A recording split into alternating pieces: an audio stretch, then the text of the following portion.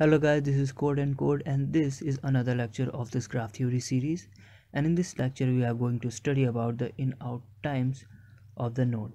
This is not a very fancy concept, but this is important to have an introduction to before starting to study about articulation points and bridges, because we are going to use the same concept to find out the articulation points and the bridges there.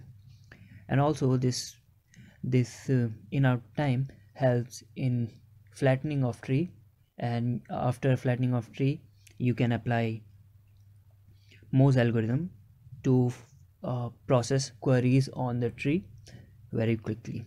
So this helps in many algorithms, so it is important for us to study about it. So let's start the lecture. So suppose you are given a question that and you are given n nodes, suppose 10 to the power 5 nodes, and you are q queries. Each query would be in each query you will be given 2 nodes, and you have to check whether one node lies in the subtree of another. One of the node lies in the subtree of another. There may be like 10 to the power 5 queries, so how you are gonna process those queries and answer quickly. So suppose this is the tree and you are given 2 node as 2 and 5, so we can see we have to print yes in this case, because 5 lies in the subtree of 2, or the input was 6 4 or 4 6, so the answer would be yes again, because 6 lies in the subtree of 4. But if the question was 3 4, we can see none of the node lies in the subtree of another, because node 3 in the subtree of node 3 there is only 5, in the subtree of 4 there is only 6, so we can see none of the node lies in the subtree of another. So in this case we would print false, or false or no. So how you are gonna process the queries and answer or output answer yes or no very quickly, or in another word, in constant time, after some pre-processing before starting any query. So this is where the in-out time helps. So in-out time is basically the time when you enter a node for DFS. That's the time. That time is in time, and when you leave this node, for example, we made a DFS call to node 2 from node 1, so the time you reach this node is called the in time, and when a node 2 have processed all its children and it is ready to track back to node 1, that time is called the out time of 2. So there we would have two different arrays in and out to store the in and out times of each node. So let's see how we would implement it. First of all, whenever we have a timer, integer timer, it would start counting from 1, and in the DFS, as soon as you reach that node you make it visited, and also as soon as you reach some node you would save its in time. And after processing all the children's, whenever you are going to track back or you are going to return from that point, you would save its out time, and each time you save its time you increment it. So next time whenever someone uses it, this time that gets the updated time. So you saved time 1, you increment it, so the timer would become 2, so the next time someone uses it, that gets the correct time. So let's take an example and see how this works. Suppose from the main function you made a DFS call to node 1, and the timer at that time was 1. So as soon as you reach node 1 you set its in time to 1, and after setting its in time you increment the timer, so it becomes 2. Now in the adjacency list of 1 there is 2, so you would make a DFS call to node 2. As soon as you reach node 2 you insert or update its in time to 2, and after that you increment the counter. In the adjacency list of node 2 there is 1, but 1 is already visited, so we would move on. There is 3, so we would make a DFS call to node 3 and set its in time to 3, and then we would increment the timer. In the adjacency list of 3 there is only 2, but 2 is already visited, so the work of node 3 has completed, so it would return. So before returning, it would update its out time, and also after that it would increment the timer, and then it would return to node 2. As we can see, node 3 has vanished from the stack, so now we are at node 2 again.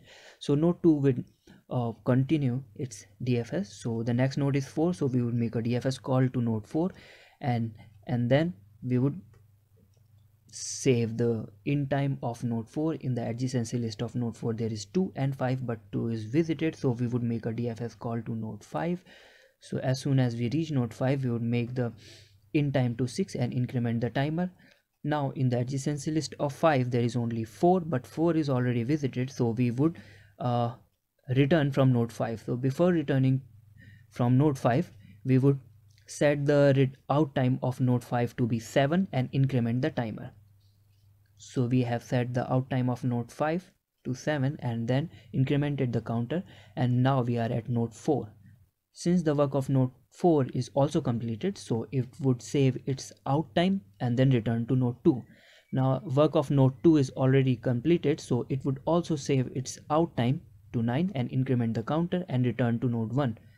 Node 1, as all the nodes in the adjacency list of node 1 have completed execution, so node 1 also would save its out time and then return. So this is how the in and out time works. So basically you entered node 1 at time 1, and then at time 2 you reach to node 2, at time 3 you reach to node 3, and then 3 have nothing to do, so it would return at time 4, and then at time 5 you would reach 4, and then at time 6 you would reach 5, and so on. So these are in and out times. Now how this in and out time helps us to answer the queries that we have seen in the second slide. So whenever there is a node, in the given question we have to tell whether one node lies in the subtree of another or not. If one node lies in the subtree of another node, then its in time would be greater than the in time of the root, because suppose this node lies in the subtree of this node, then you would reach this node first and then you would reach the subtree. You always traverse root first and then you go to subtree, so the in time of root would be smaller than the in time of the children.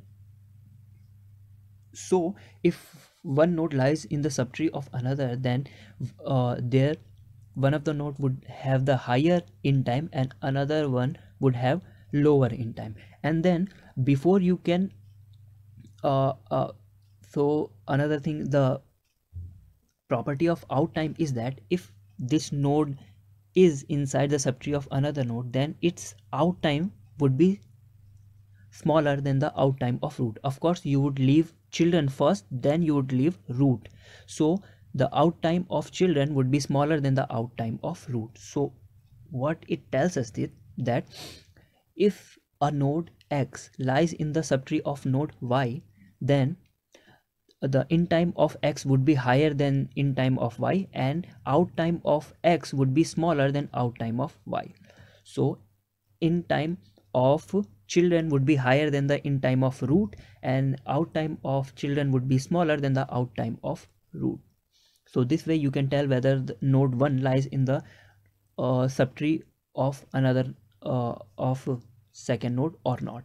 And if that's not the case, then suppose we are talking about node 3 and node 4, then in time of if you entered this node first, then you would leave this node before you can enter another subtree.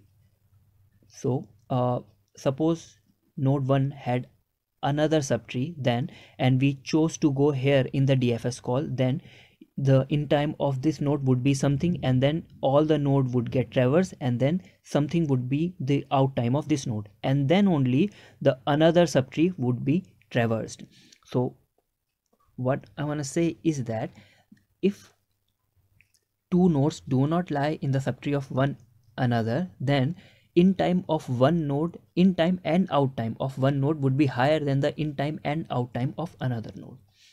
This way you can tell whether one node lies in the subtree of another or not. So this is very important concept, and using the same in out time concept we are going to find out the bridges and articulation points, and hence this was important concept to teach. So I hope you guys have understood. If not, just take an example, try to do it by pen and paper, and then that way you would understand better.